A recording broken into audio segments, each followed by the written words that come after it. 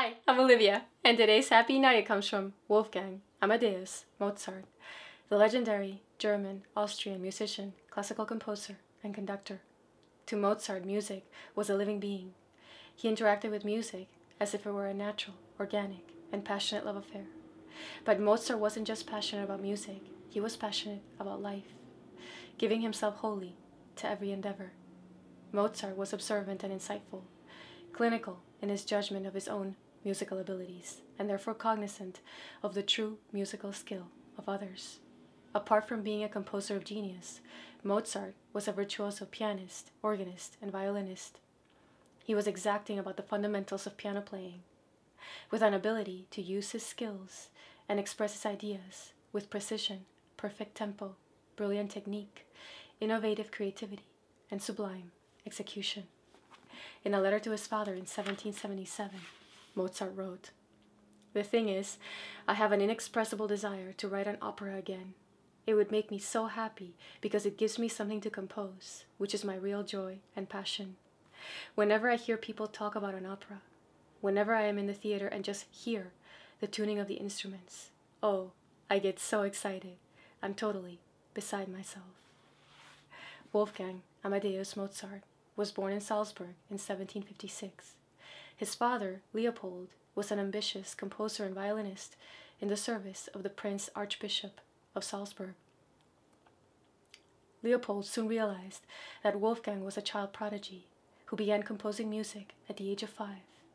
At the age of 6 and 7, Mozart was already playing for emperors, kings, and the nobility.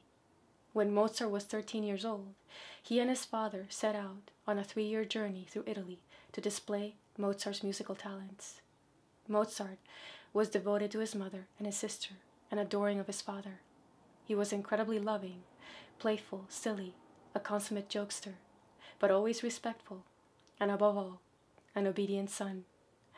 Mozart found joy and inspiration everywhere, delighted by life. His use of language was as creative as his use of music. He was witty and playful in his writing, using puns, rhymes, alliteration, jokes, sarcasm, parodies, rhythmic prose, and lyric poetry. By the time Mozart was 15, he was praised and admired in many European cities. It was Leopold's eternal hope that Mozart would secure a position as a court musician and eventually court composer, something that would ensure his family's financial stability. But the reality of music in Mozart's day was that musicians were considered little more than servants in the households of wealthy aristocrats and nobles. Much as they tried, Mozart could not secure a position in the courts of Italy or Vienna, the musical capital of continental Europe. Mozart had to content himself with serving as a court musician and concertmaster in the orchestra of the Archbishop in Salzburg for 2.5 years, honing his skills as a pianist and violinist as well as writing music. But Mozart longed to be independent and away from Salzburg. He had a deep conviction in his own talent and a burning desire to express his soul in music.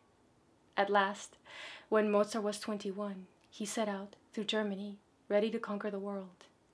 But the journey proved to be a constant struggle. Mozart craved recognition.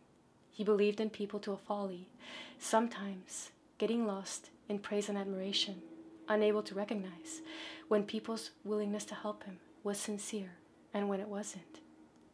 As the pressures of not being able to secure a permanent job mounted, Mozart's relationship with his father grew strained.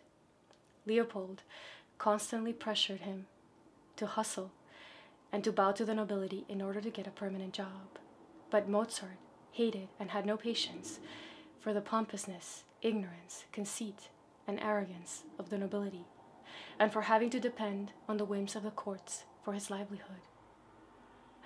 Mozart's own confidence sometimes bordered on arrogance, and it rubbed other musicians, many who were envious, the wrong way. To make matters worse, Mozart lacked tact and diplomatic skills, and did not work to promote himself, believing his talent spoke for itself. This allowed his enemies to plot and scheme to keep Mozart from succeeding and getting court appointments. But in spite of these intrigues and obstacles, Mozart kept things humorous. not taking himself or anyone else too seriously. He had a gift for being light-hearted.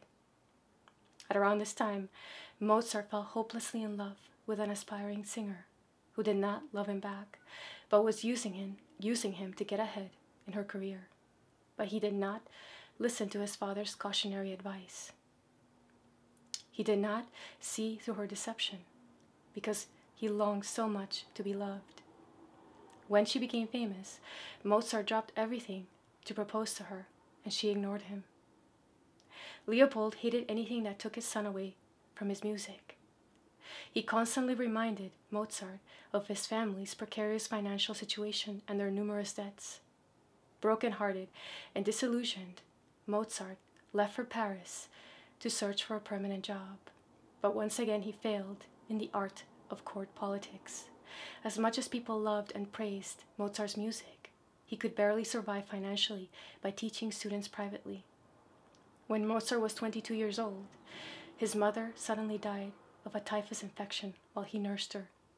Deeply affected by this loss, Mozart continued to experience frustrations and humiliations in Paris. Having to face reality, Mozart was forced to return to Salzburg, a place he hated because of its lack of commitment and future in music. Mozart also despised the Prince Archbishop, defying the customs of the times. He hated being lied to, scolded, and humiliated at every turn. Mozart believed that a man's position was determined by his heart and not his social status. Driven to the point of madness, Mozart was emotionally depleted, walking the streets like a drunken ghost, but he was determined to take control of his life. In an act of unprecedented defiance, when Mozart was 25 years old, he quit his service to the Prince Archbishop, standing up to Salzburg, the prince, and his own father, and in doing so, he became his own man. Mozart spent the next 10 years in Vienna, becoming a living legend, composing some of his greatest masterpieces. It wasn't long after Mozart got to Vienna that he fell in love again with a girl of humble means. Leopold did not approve, believing this woman and her mother were taking advantage of Mozart. But Leopold was particularly cruel, still seething from his son's defiance against himself and the Archbishop. Mozart was broken-hearted about his father's lack of emotional support. But he was convinced of his love, and he eloped, marrying in secret. Mozart's young wife soon developed many illnesses, and Mozart moved heaven and earth, often ignoring his own health, to provide her with all the medical treatments she needed. For the rest of his life, Mozart struggled financially, swamped with his wife's expensive medical bills, living from hand to mouth, begging his wealthy friends for money to get by, while he poured himself into his work with feverish enthusiasm.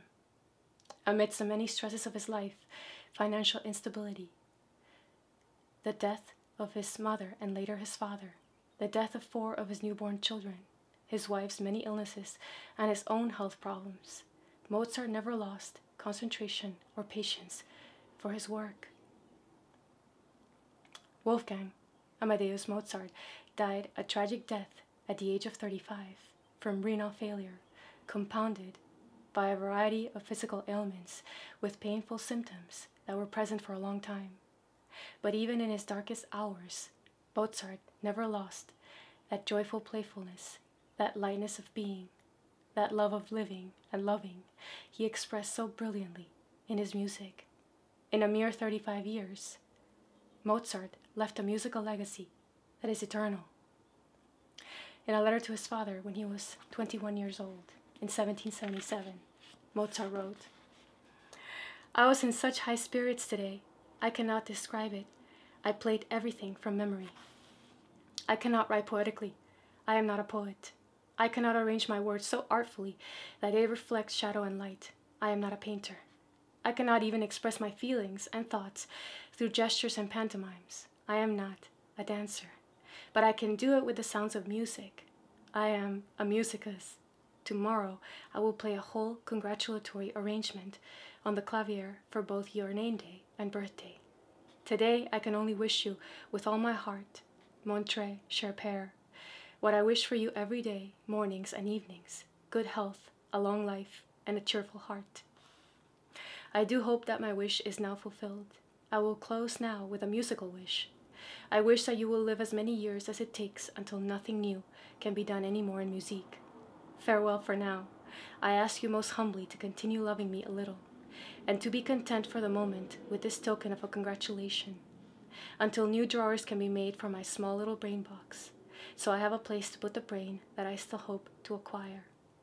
I kiss Papa's hands 1,000 times, and I remain until death. Mon très cher père, your most obedient son.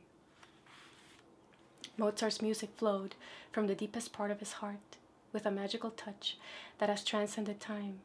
When we listen to Mozart's music, his love, joy, and passion for living resonate in our hearts, our minds, and our souls. His music lifts us up and shakes every fiber of our being. Pompousness, ignorance, conceit, and arrogance have been around since the beginning of time. There will always be people who will make themselves great with empty words and mediocre skills, and only those who truly work for the skills they have mastered are able to unravel their midget illusions. A genius isn't someone who is perfect. It's someone who lives to express their souls with genuine passion and talent. True genius isn't about an isolated skill or talent. Geniuses who transcend time do so because their creations are an amalgamation of everything they are as human beings. Their personalities, their attitudes, their actions, flaws, passions, skills, and talents all come together into a symphony of joyful and passionate purpose. And that's today's Happy Nugget. If you enjoyed this video, please like it, share it, and subscribe. As always, I link below the video anything I recommend. I hope you have a wonderful day. Thanks for watching. See you next time.